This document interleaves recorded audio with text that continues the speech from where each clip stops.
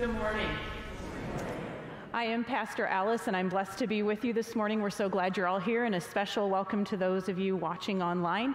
This is our last week of the backpack blessing, so if you haven't had a chance to grab a backpack yet to help supply school supplies for youth in our area, make sure you head out to Connections Cafe after this. There's about 40 backpacks left, so hopefully we can get all of those today. The other thing is, after service through the rest of the morning, right over here in Discovery, we're recording some more Holy Spirit stories. So if you would like to share with us how the Holy Spirit's worked in your life, we'd love to have you pop in there and record a little video for us. We were sure blessed by the ones that were recorded last week and can't wait to hear more this week. So I ask you now to stand as we join our voices together in our opening hymn.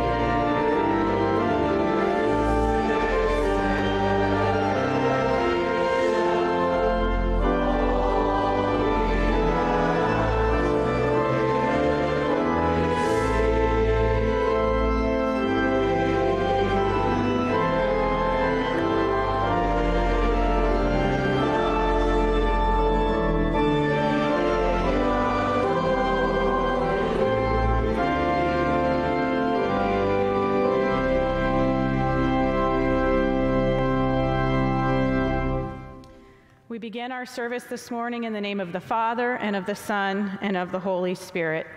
Amen. Please join me in prayer. Heavenly Father, we welcome you this morning into this place and into our lives. Speak to us through the power of your Holy Spirit, that we might be reminded of your great love for us, your unending mercy, and your amazing grace. Move in us today as we respond to your presence with praise and adoration through Jesus Christ our Lord. Amen. Please join me now as we take time to confess our sins in silence, reflecting on how we have sinned against God and against one another.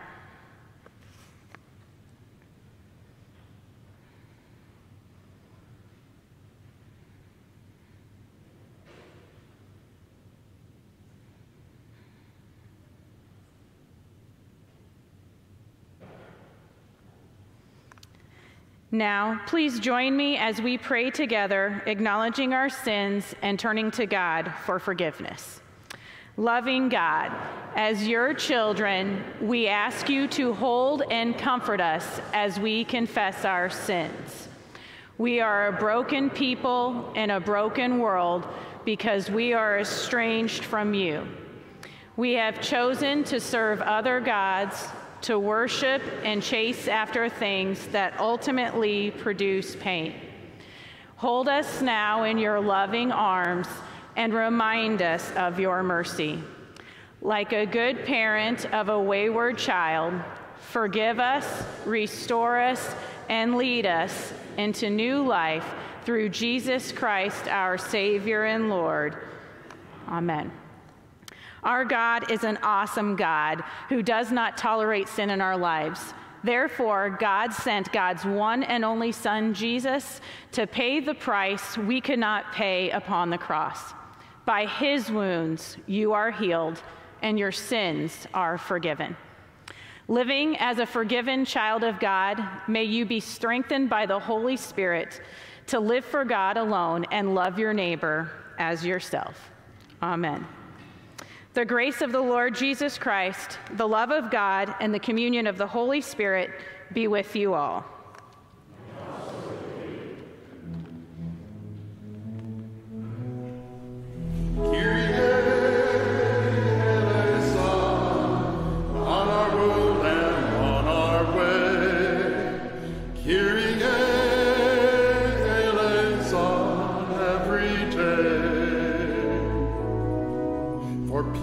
In the world, for the health of the church, for the unity of all.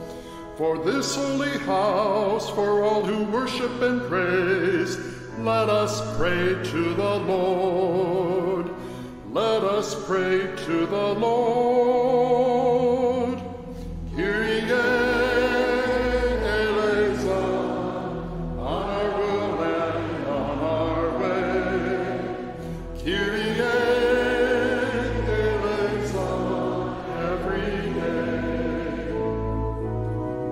that we may live out your impassioned response to the hungry and the poor, that we may live out truth and justice and grace, let us pray to the Lord.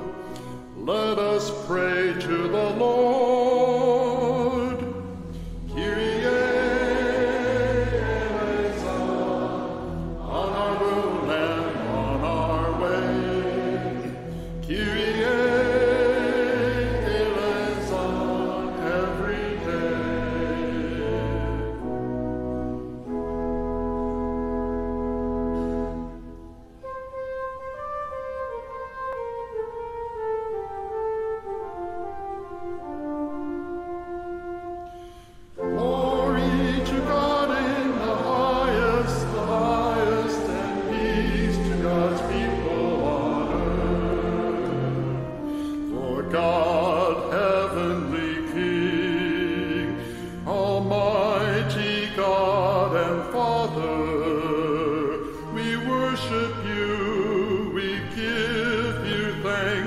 Kyrie praise you for your glory.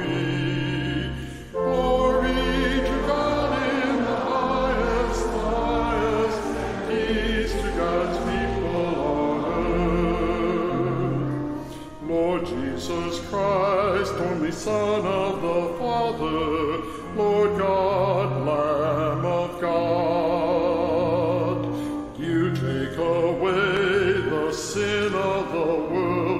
have mercy on us. You have seated at the right hand of the Father. Receive our prayer. Glory to God in the highest, and peace to God's people on earth. For you alone are the Holy One. You alone are the Lord. You alone are the Most High. Jesus Christ with the Holy Spirit, in the glory of God the Father. Amen. Amen. Amen. Glory to God in the highest, and peace to God's people on earth. Glory to God in the highest, and peace to God's people on earth.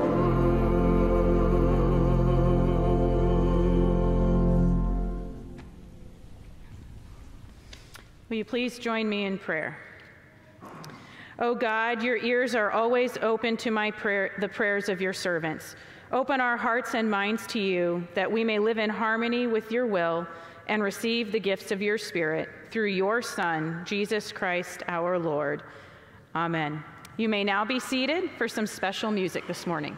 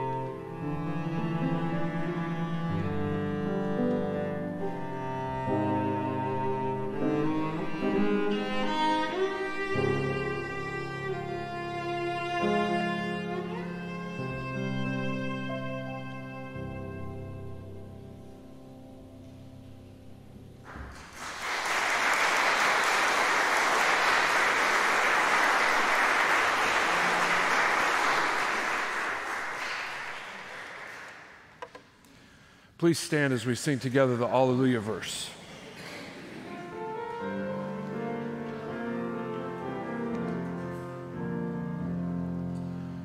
Alleluia, Lord, to whom shall we go? You have the words of eternal life. Alleluia.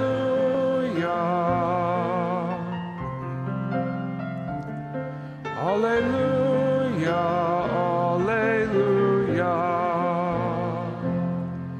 Alleluia.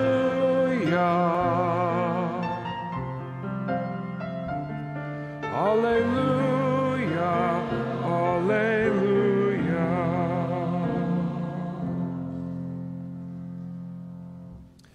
Our scripture readings today come from Hebrews 13 and Colossians 3.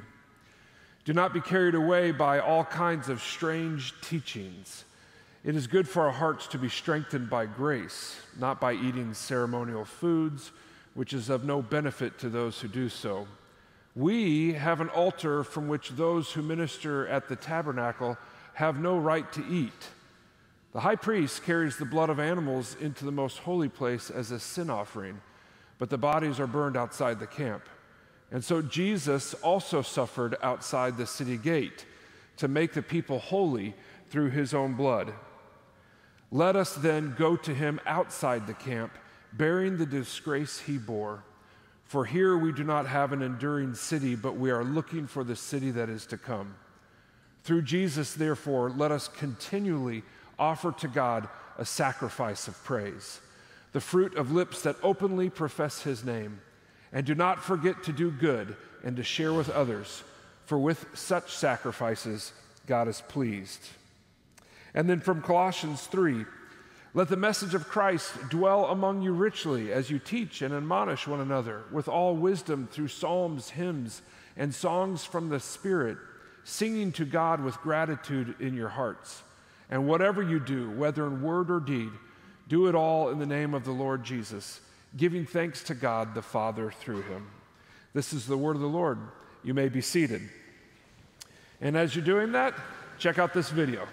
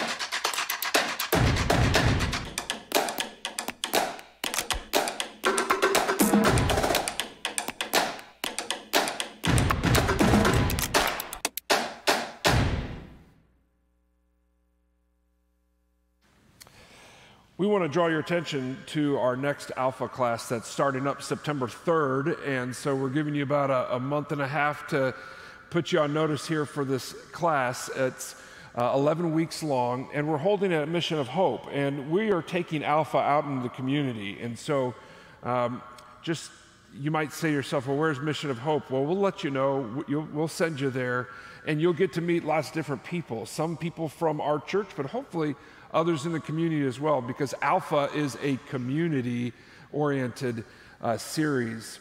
And so if you've never been through Alpha, Alpha basically is an 11-week course on some of the basic questions of life and of really Christianity. And so we would encourage you to be part of that. Every week has a meal involved with it. You get to make some friends, and you get to answer some tough questions. I like the word gritty. Did you see gritty?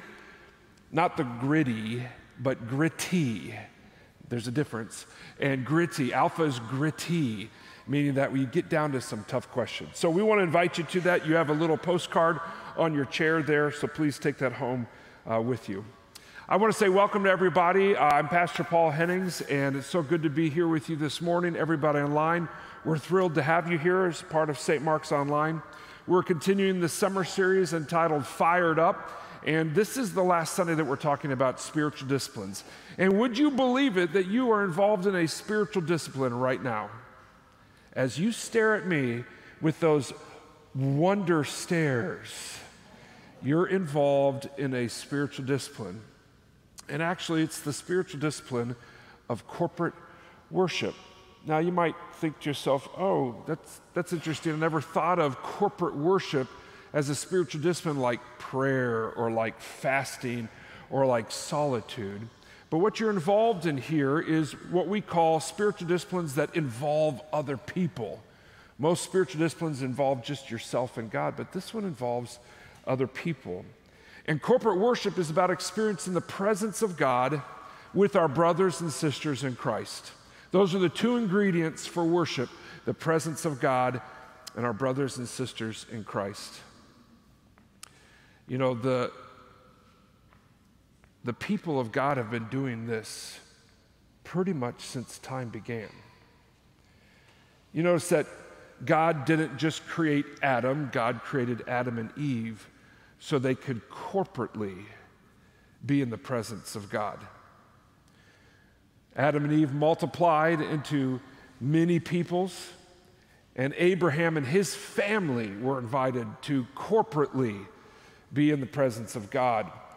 And then Abraham and his family were called the Israelites, and they were invited to corporately be in the presence of God and to worship. And then as time went on, you see this move into the first Christians. I would bet that there is not a first Christian who thought to himself or herself, I'm going to go home, turn on the radio station, and worship God.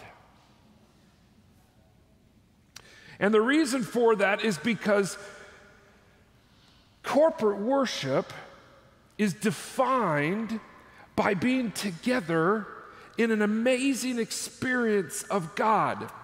William Temple, who is the Archbishop of Canterbury, he's famous for saying Christianity is the only organization that exists for its non-members. Think about that for a little bit. But he wrote this about worship.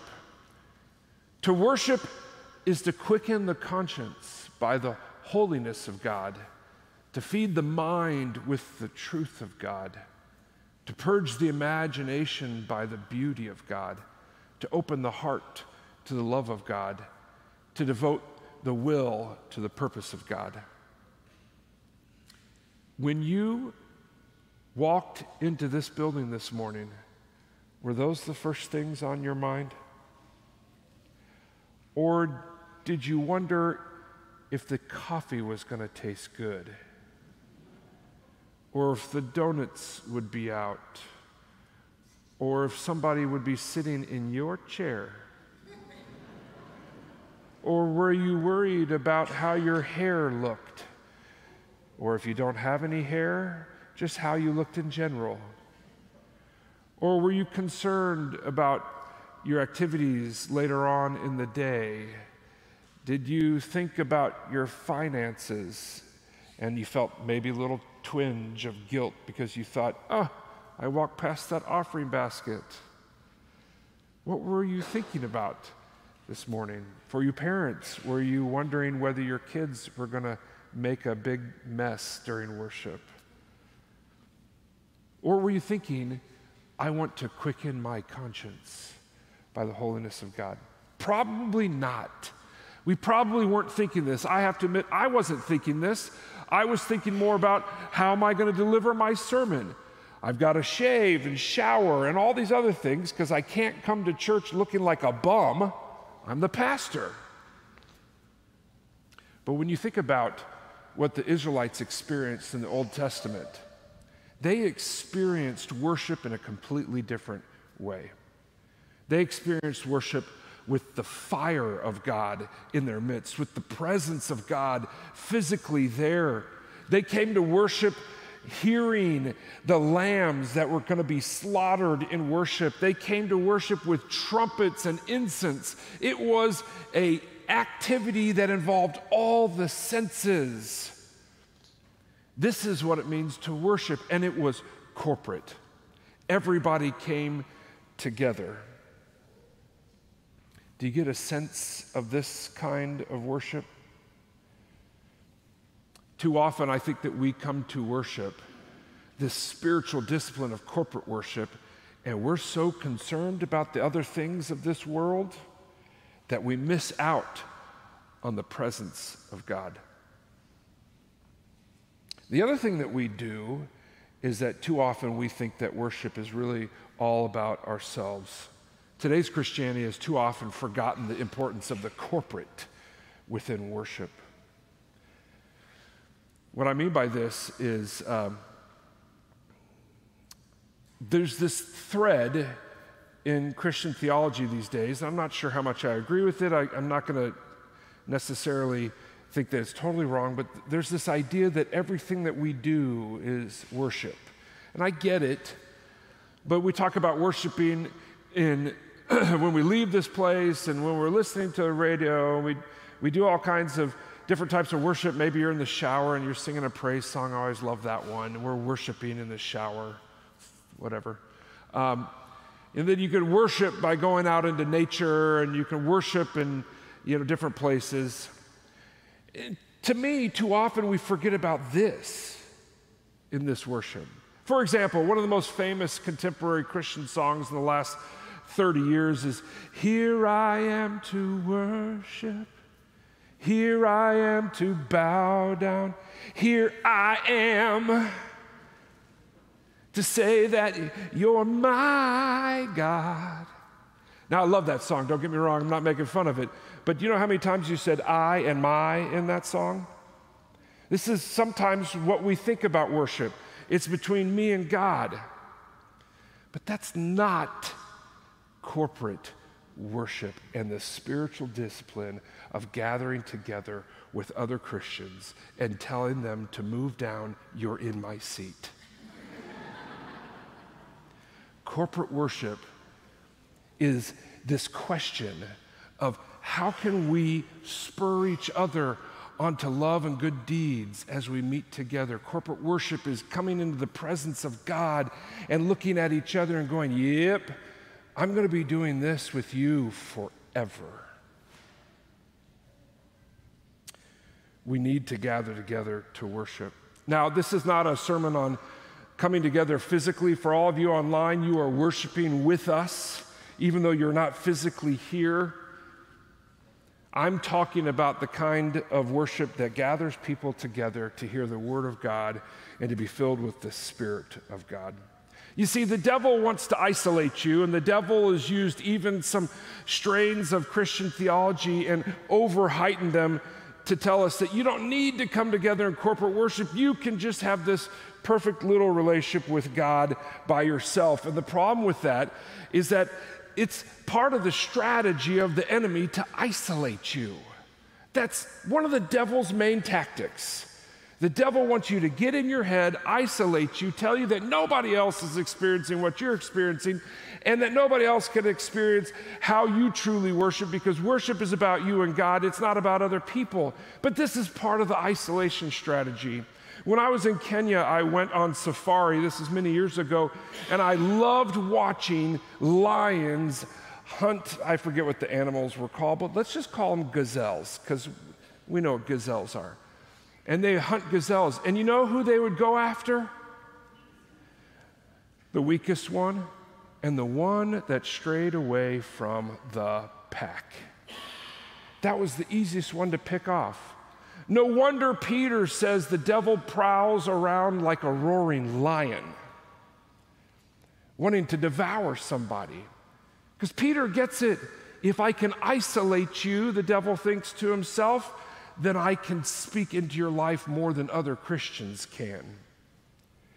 The discipline of corporate worship, though, defends against this. Discipline of corporate worship defends against the idea that I can go it all alone. You need the person next to you. You really do. Even if you don't know who they are, I hope by the end of the service you introduce yourself to them. I wouldn't even mind if you did that during my sermon. I wouldn't bother. I just keep on going. The discipline of corporate worship defends against the isolation strategy of the enemy. If you feel isolated, find another Christian. Come to corporate worship. The other thing is that corporate worship defends against the superiority complex of our own spirituality. I know this might be a shock to you, but you have an ego. Let me say that again. You have an ego. I am really surprised there are husbands and wives that are not looking at each other right now. You have an ego. And the devil wants to get your ego to think to yourself, I don't need anybody else. I'm going to do this alone. My spirituality is the best spirituality. By the way, we in the Christian church called this 20 years ago, we had a name for this. We called this the worship wars. The worship wars were, how is it best to worship? And some people said the best way to worship was with the organ, and there's no other worship. No way, just the organ. I know that's what you're thinking. I know, I can tell. I'm just kidding. Then other people said, no, we got to have drums. We got to have guitars. And the problem that happened is that it wasn't just the style of worship that people debated. It was who was really authentically worshiping. Sometimes that word authentically gets thrown around, right? Because if you lift up your hands, then you're really authentic. I haven't seen anybody lift up their hands yet today, by the way. Or, if you just keep your hands in your pocket, you're not authentic. We tend to think that our way of worshiping is superior to others. We have this superiority complex when it comes to spirituality, and the devil loves that because he wants you to look down on the person next to you. The devil wants you to look at the person next to you, and instead of seeing somebody that you're going to worship the Lord with forever and ever, the devil wants you to see somebody that's not as, put together as you spiritually. There's a story of an elderly lady who was well known for her faith, and she was very proud of her faith, so much so that she told herself, I don't need the local church because they just aren't as faithful as me. And so on Sunday mornings, instead of going to corporate worship, she would stand at the front of her porch and shout out, "Praise the Lord!" and the whole neighborhood could hear it.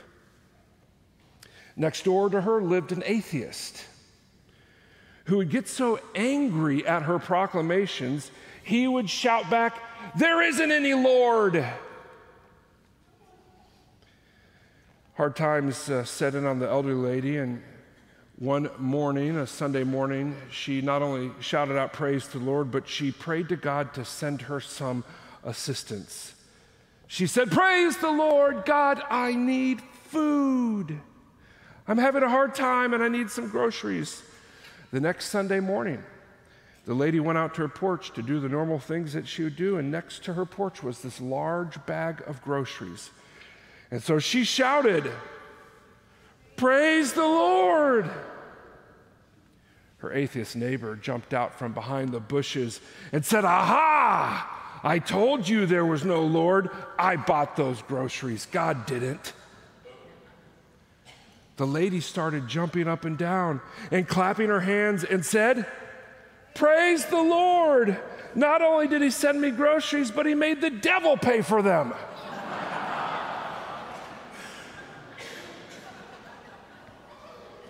Now, that's a funny joke, but the theology is terribly wrong, right? The neighbor's not the devil. And sometimes when we're all alone and we get a kind of superiority complex of our own spirituality, we start to miss the mark. And instead of realizing that our neighbor is somebody that Jesus calls us to love your neighbor as yourself, instead we look at them and call them the devil.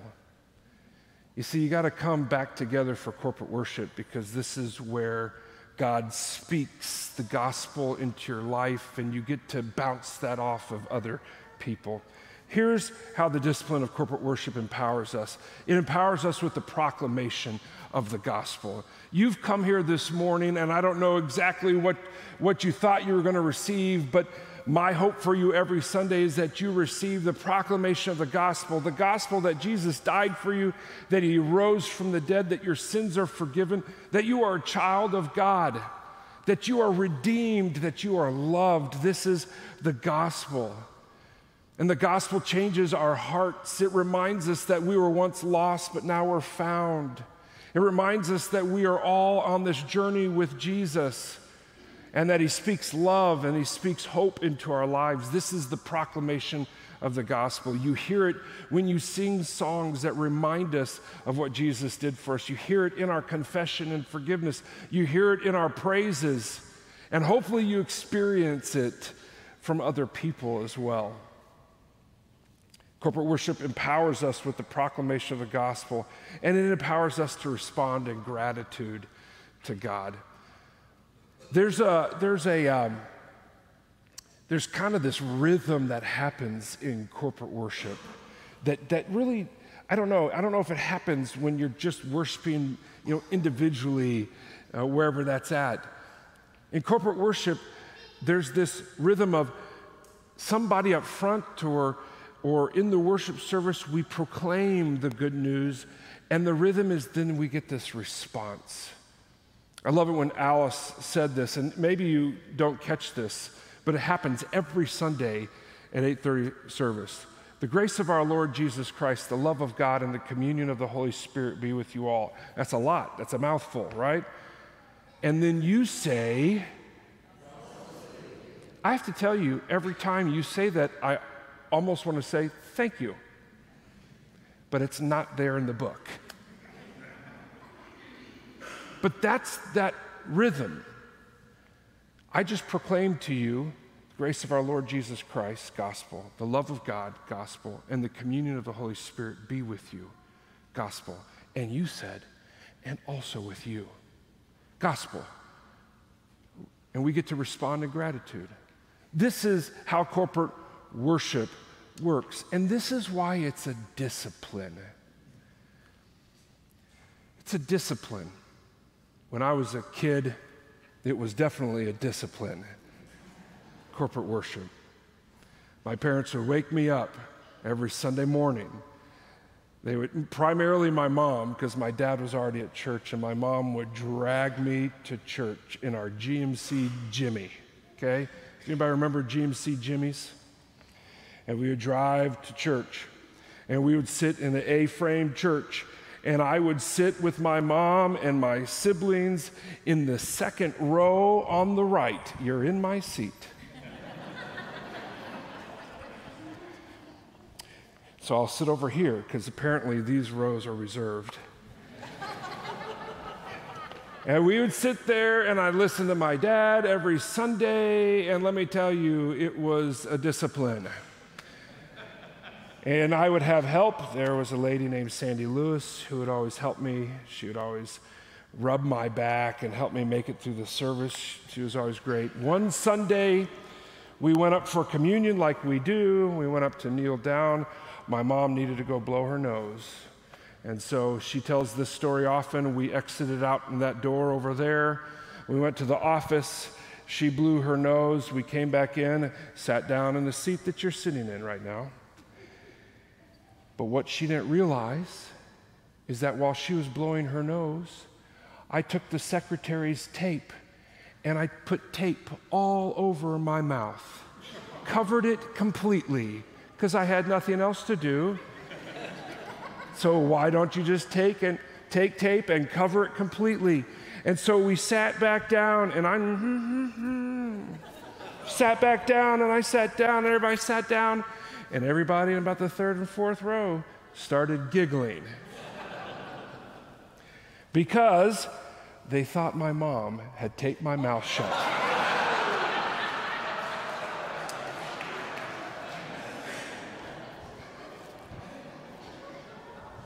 Corporate worship is a little bit of discipline, isn't it? I tell parents all the time, it really is so important to bring your kids to worship. It just is. Even if you have to tape their mouth shut. Because there's a discipline to it where you hear the gospel and you get to respond in gratitude. You know, I want to just end by sharing that one of my favorite quotes by an author, his name is Richard Foster, who wrote on spiritual disciplines. He wrote this: genuine worship has only one leader, and that's Jesus Christ. And so I would just want to close with this idea that our true worship leader is Jesus, and together we proclaim his victory as we worship God. I want to end with this because I feel like one thing we're doing here in corporate worship is that we're doing something that's going to last forever. When I read Revelation and when I read the New Testament, I'm reminded that we're going to be worshiping God forever. That this life is not the end. That we will have a new life with Christ in heaven, and we will gather with all the elders and the angels and the saints that have gone before us, and we will worship together, and Jesus will lead us in that triumphal procession. And it's not just Jesus and you, it's Jesus and everybody.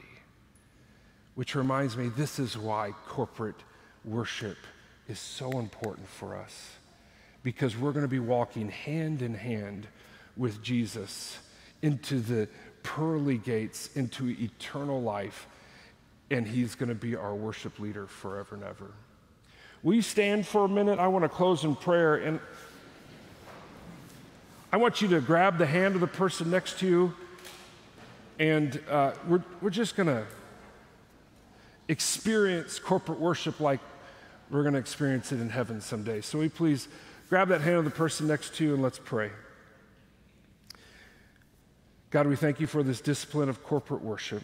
We thank you that we get to walk hand in hand with our brothers and sisters into eternity worshiping you.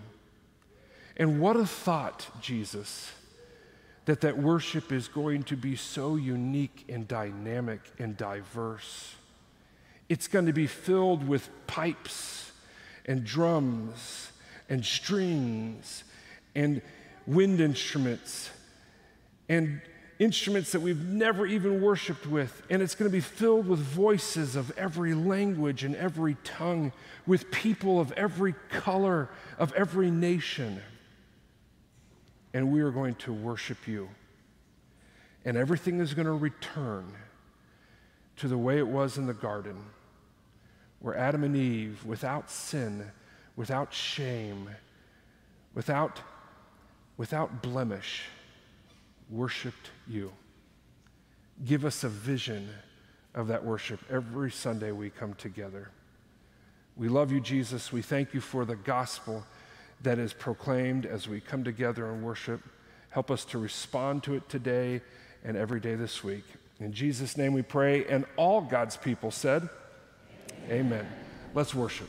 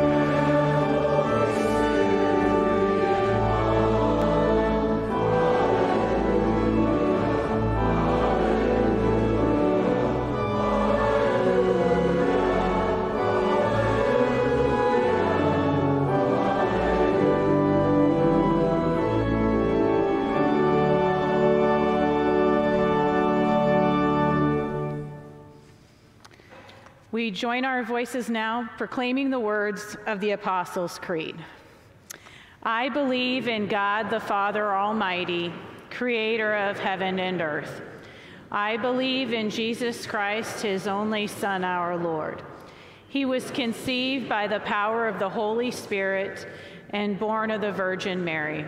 He suffered under Pontius Pilate, was crucified, died, and was buried. He descended into hell. On the third day he rose again. He ascended into heaven and is seated at the right hand of the Father. He will come again to judge the living and the dead. I believe in the Holy Spirit, the holy Christian church, the communion of saints, the forgiveness of sins, the resurrection of the body, and the life everlasting. Amen. Will you please join me in prayer? Good morning, Lord. We are thankful this morning to be able to worship together in this space, to sing our praises, join our voices in prayer, and abide in the truth of Scripture. Lord, help us never to take for granted the freedom we have in this country to freely and openly worship you and share the gospel with those around us. God, I lift up to you today one of my friends who is a missionary in Thailand who shared of the murder of a pastor who is serving there with his family. God, we lift up Pastor KT's wife and children who witnessed his murder for proclaiming you, Jesus. We ask for peace in that area and peace with his family. We continue to join our voices in prayer for our nation. God, we boldly ask that your truth and voice would be louder than any other voices. We pray for unity. We pray for peace. We pray for healing and hope that all people could experience and share your love. We lift up those who are in pain and suffering to you, Lord. You are the great healer and comforter. We pray for comfort and healing for those who are battling disease, sickness, and injury. We also cry out for your protection and comfort for those who struggle with depression, anxiety, loneliness, grief, addiction, and other situations that can feel unbearable. God, help every one of us know that you are a friend who gets our struggles and walks with us in the valleys and celebrates with us on the mountaintops. We thank you, God, for the covenant of marriage. I lift up to you Travis and Linda, who I had the blessing of officiating their wedding yesterday, Lord. May their marriage always have you at the center. We thank you, Lord, for all the blessings we receive through you. We thank you for your protection over the Alpha leadership team this week that went to Nashville to hear the Alpha conference. We are excited to see how God will work through them and Alpha in our community. God, we thank you for who you are, for how you love us and all that you've done for us. We praise you when life is hard. We praise you when life is happy. We choose to thank you in all the in-betweens. We pray boldly together now as brothers and sisters in Christ, the prayer that you taught us. Our Father, who art in heaven, hallowed be thy name. Thy kingdom come, thy will be done, on earth as it is in heaven. Give us this day our daily bread, and forgive us our trespasses, as we forgive those who trespass against us. And lead us not into temptation, but deliver us from evil. For thine is the kingdom, and the power, and the glory, forever and ever. Amen.